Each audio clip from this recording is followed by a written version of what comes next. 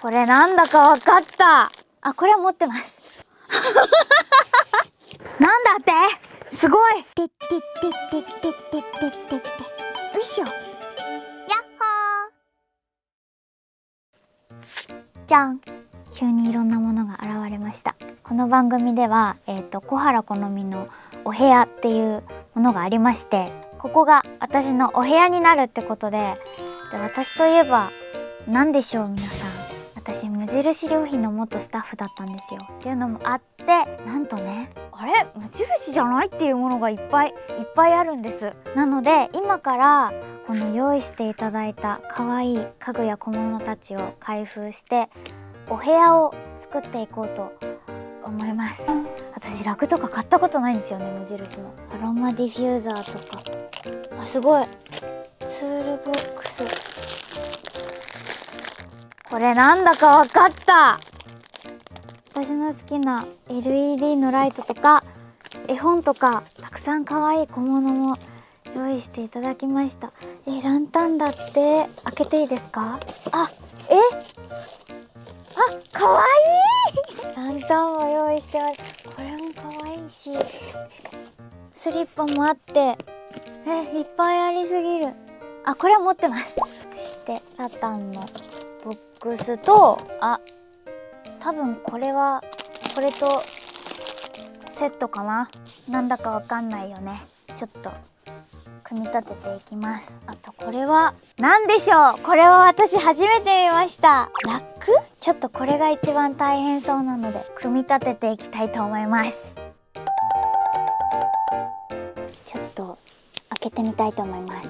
スタッフをやっていたのでお店に展示されている棚とか組み立てたことはあるんですよ。ただこの棚は初めて見たんでうまく組み立てられるかどうなんでしょう。あ、なんだこれは。よいしょ。紙缶ラック3段3列。これはジョイントですね。なるほど。すごい。なんかね、パイプがいっぱい入ってる。木の筒？なんかね、こんな感じ。どんな棚できるんだろう。ちょっと早速組み立てていきます。私はいつも説明書をちゃんと読まない子なんですが、これは絶対にちゃんと読んだ方がいいやつですね。ちょっと少し組み立ててみましょう。あ、なるほど。あれ、まっすぐな子が、まっすぐな子。あ、これか。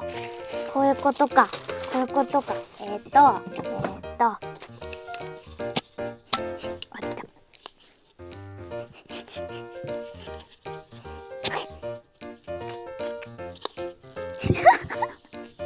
紙とは言ってもめちゃめちゃ頑丈だね。ち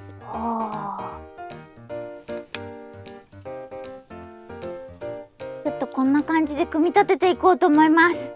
頑張ります。さっき開けた棚なんですけど、とても大変そうだったので、マネージャーさんだったりスタッフさんも一緒に組み立ててくださるということなので、その間私は他のものを開けてちょっと準備していこうと思います。まずはこのじゃあラグをね敷いていこうと思います。あ、かわいい。かわいい。よいしょ。壁に沿わす感じでいいかな。ちょっとこのラグの上は私ちゃんと靴脱ぎますね。こんな感じで可愛いですね。そっか、そのためのスリッパだね。これ欲しかったんだ。でも買ったことないの。ちょっと失礼します。これはイデーというブランドのミニクッションソファーですね。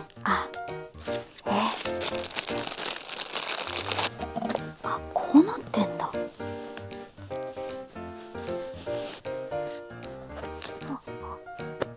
こういうこと？かわ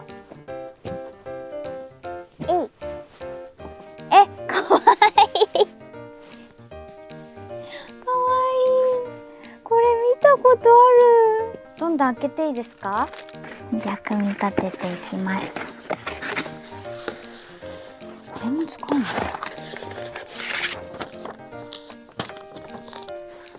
むずそうだよ。ここれは組み立てたことがないですね。読みましょう。ちゃんと読みましょう。これのこと？これを聞いとるんだ。もうこの時点でミスったらアウトじゃない？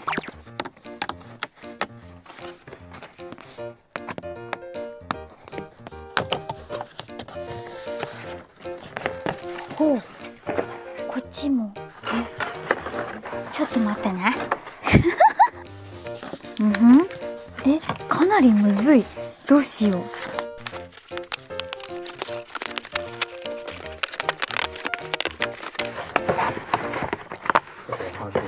なんだって？すごい。スタッフさんがやってくださいました。棚板を入れていこうと思います。よいしょ。あ、なるほどね。すごい。かわいいこれ。よいしょ。できる。あ、できた。よし。これで、よいしょ。よいしょ。できました。完成しました。でね、テープライトって言うんですけど、用意していただいて、私これ自宅でも使ったことあるんですけど、ちょっとこれを貼っていこうと思います。こう失敗したら怖いな。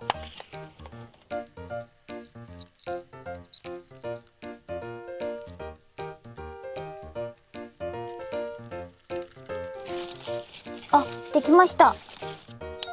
お、いけたいけたいけたいけた。ありがとうございます。よいしょ。お、光っとる。できました。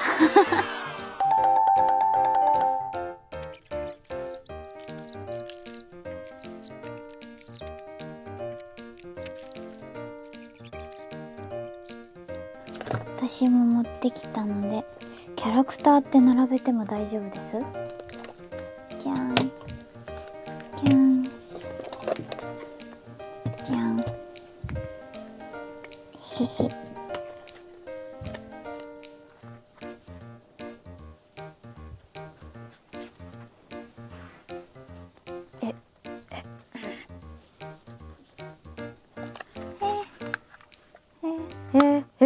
どうしよう。